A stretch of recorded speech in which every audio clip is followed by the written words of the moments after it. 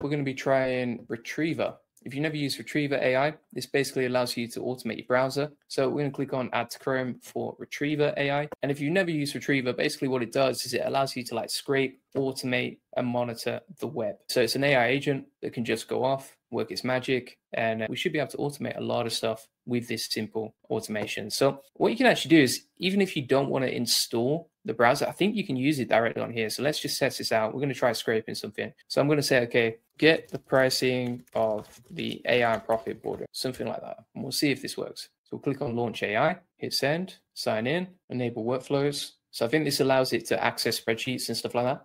Let's see if it can scrape LinkedIn. So we're going to put in my profile here, plug that in my LinkedIn profile URL, and say scrape this URL. We'll hit send, enable workflows, go to me at juliangoldie.com, allow it to go to Google Drive, and get it to work its magic. And now you can see this is a free extension up to certain limits, I think. And what it's doing now is navigate into my LinkedIn profile, and it should be able to scrape that information. So it's planned out here, then it's processing it, processing the request. It's got the URL down here. Maybe we need to use something where it's not signed in. So I'm going to see if it works here. You can add your own proxies as well. So we'll hit send, and we can check out the extension too. So this is the Chrome extension, just going to sign in. Now you can see it's scraping the web page and pulling in the pricing data. Boom, there we go. Let's see if it actually got the price right. And then you actually get a certain amount of credits, and here's the remaining amount of credits we have left.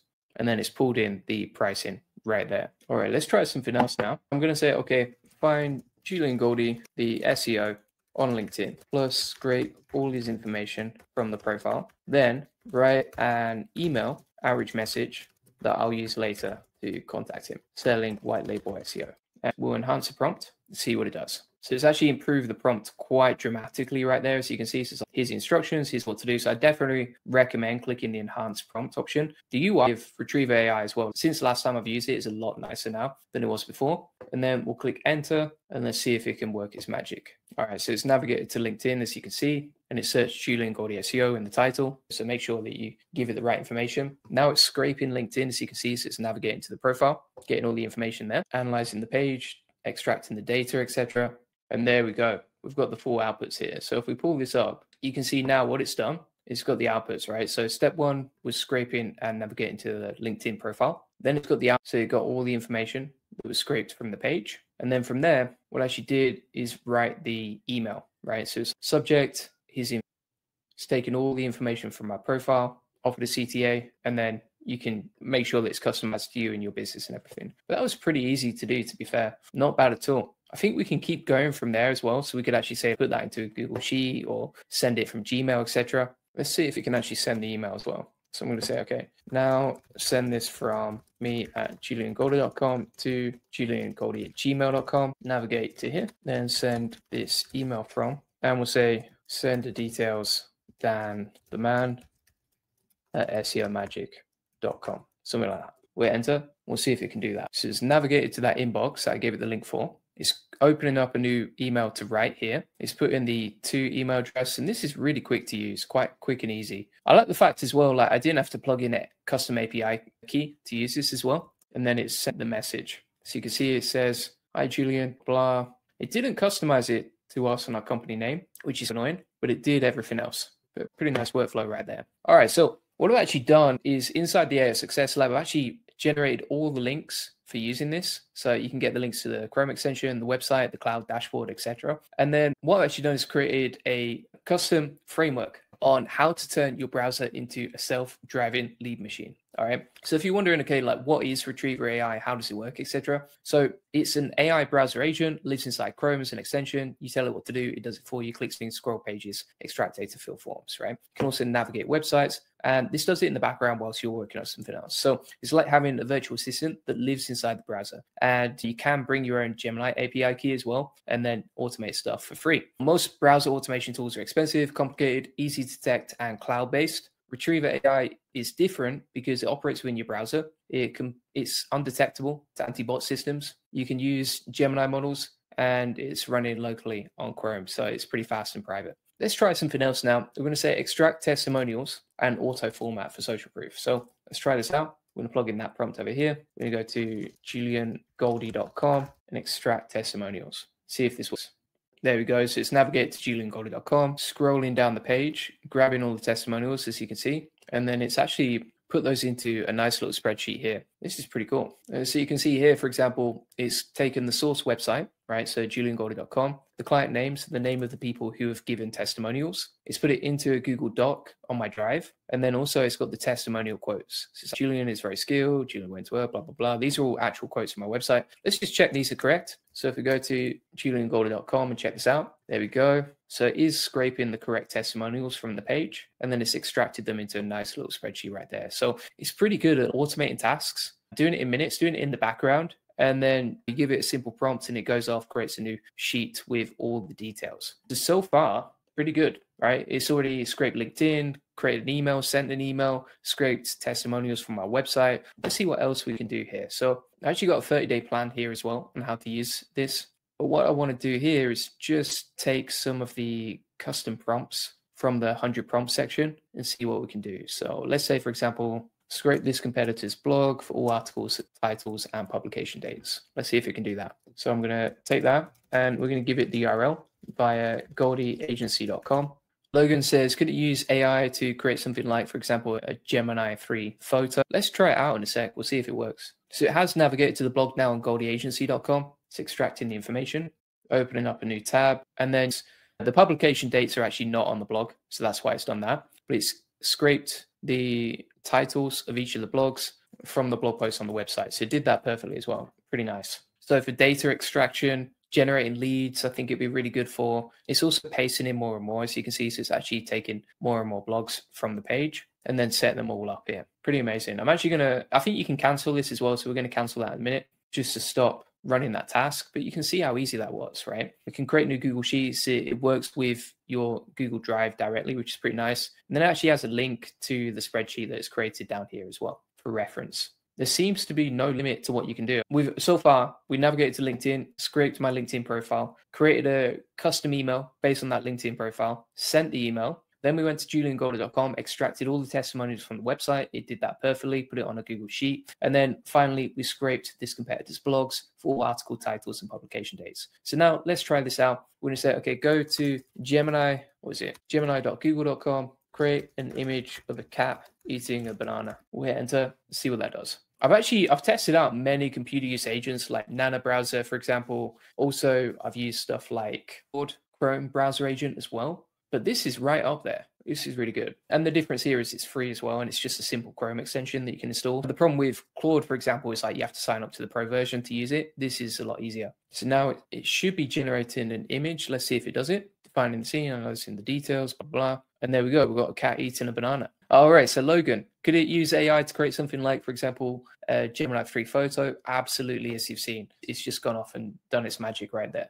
It's pretty cool. It's also got a bunch of tools active, right? So you can see all the tools that it can do. So for example, it can actually send like Slack messages. It can create a pop-up alert. It can check all your browser tabs, get page data, execute JavaScript. It can plan, act on the tab, extract from the tab, and then crawl and extract as well. In terms of how you use it, it's pretty much limitless. It seems to work really well here. So let's go back to this. What you've seen is how to set this up in under 5 minutes, how to automate repetitive browser tasks, how to scrape data straight into Google Sheets. I think you can also teach it workflows that actually repeats automatically as well. So if we go back to Retriever here, let's see if we can do that. You can actually teach it a trick here. So if you do a certain task and you do it regularly, you can actually hit record and then go off and create it. So for example, like that, you can say, okay, do this, and then it will just automatically do that each time as well, which is pretty nice as well. I'm interested, I want to test it to its limit, right? So what I'm actually going to do is see if I can teach it a trick and then it will just repeat the workflow. All right. So for example, if I'm like, okay, I want to create a new set of notes inside the AI Success Lab, can it do it for me? All right. So we're going to click on record here, teach a trick.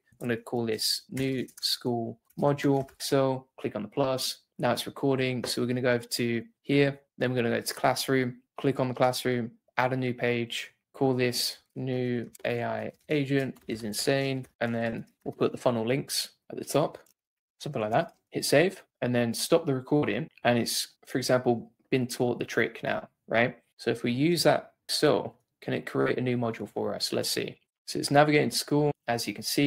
Then it's going to the classroom. This is the trick we just taught it. So it's taken the screen recording and the tasks that we'd normally do. It failed with that task. All right. So it does have limit. That's good to know. But For everything else, it seems to work. I don't really like the tricks option. I don't think that worked very well, to be honest with you, but it's good for you to see the limitations as well, because then you can see what works and what doesn't, etc. So the recording didn't work at all, and it got a bit confused and thought the task was complete when it wasn't. Now, what I've actually done is inside the AI Success Lab, I've included all the resources from today with the links, the browser domination frameworks, how to turn your browser into a self-driving lead machine in 30 days, that shows you exactly how to do this step by step based on some of the stuff that we've talked about today. And then also I've run through some of the limiting beliefs that might just be holding you back, some of the limiting beliefs that you want to have to win with this stuff. For example, some people say automation is complicated to set up. Honestly, like with this one, you just install the Chrome extension and it's good to go. All right. Some people say as well, I can only do one automation at a time. Actually, inside the chat here, you could give it multiple automations to work on, and then it can work on multiple automations in the background as well. Other people say AI can only answer questions, not take real actions. But as you've seen today, AI can now control your browser and actually do real work, right? Scraping LinkedIn, generating leads, finding testimonials, scraping blog posts, finding titles, creating spreadsheets. It can do all of that, and it can do it faster than most humans, to be honest. So this is the shift that most people haven't caught yet. ChatGPT, for example, is great for answering questions, but it can't really do anything in the real world. They did have their own agent that launched. Honestly, I didn't like it that much. Retriever changes that. So you can give any AI chat browser superpowers via this MCP. Just use the Retriever and you're good to go on this. So for example, if you say to Retriever, okay, go off and find 50 leads for my SEO agency, you actually go off and do it. People say I need to babysit my automations. Basically, what you can do is set it once and then run it forever. And I think you can actually schedule stuff as well with Retriever. And yeah, it's a pretty powerful way to use it. For example, let's have a look at the old way versus the new way. The old way would be, for example, like for finding leads, you would manually search LinkedIn before and copy and paste to a spreadsheet. And that would take like 2 hours to do, right? Whereas the new way is Retriever AI can scrape 100 leads whilst you go off and do something else. For competitor research, before you'd be checking competitor websites manually, and that's easy to forget or miss important changes. Now you can automate it with 24/7 monitoring and also get like Slack alerts when anything changes as well. On top of that, for example, form filling. The old way was filling out the same form 50 times, pretty boring, can create a lot of errors along the way. Whereas now you can actually record this as a trick and run it on loads of websites automatically. So that's basically how it works today. Thanks so much for watching. If you want to get the 30-day roadmap for using this stuff, if you want to get 100 prompts for testing with Retriever AI and all the links to everything that I've covered today, it's all inside the AI Success Lab. So feel free to get that link in the comments description. If you go to the AI Success Lab here, as you can see, it's a community that connects you with 42,700 members. And if you go to the classroom, you'll find the new automations that I've covered today right here inside the Retriever section, as you can see. Plus, I've added an extra video tutorial that breaks it down in a more concise way. So thanks so much for watching. Appreciate it. And if you haven't already, check out the AI Profit Boardroom. Inside there, it's an amazing community of 1,900 AI builders. We have a daily accountability group where you can post your goals, check in, hold yourself accountable, and everyone's really active on that. On top of that, you can post your questions inside the community, get unlimited help and support whenever you're struggling, and you can share your wins and your goals along the way. On top of that, I also do weekly updates where I break down 80 hours of my work into a concise 5-minute update that shows you what to do and what to ignore this week based on the latest AI update. So if you ever feel like AI is overwhelming, if you struggle to focus, if you struggle with shiny object syndrome, etc., then you can check out the weekly updates that I post every week inside the AI Profit Boardroom. This also comes with weekly coaching calls. You can jump on 4 coaching calls per week, get unlimited tech support, jump on the calls, ask any questions that you have. And then inside the classroom here too, you'll see, for example, we have a 6-week roadmap for going from complete beginner to expert with AI. You'll find all of my best playbooks on automating social media. If you follow me on any channel that we use a lot of automation. And then also you'll find my best NA10 templates, full course on how to get agency clients, coaching call recordings in case you couldn't make them so you can watch them back. And then we also have the AI SEO automation and the YouTube AI roadmap based on what's working for me as well. So feel free to get that. Appreciate it. Logan says, cool stuff. Going to try Retriever. Virtual Coach says, can vouch for the AI Profit Boardroom. Amazing stuff. Thank you very much. And then Smart Ideas says, great stuff. Thank you. So thanks everyone for watching. Appreciate it as always. And I'll see you on the next one. Cheers. Bye-bye.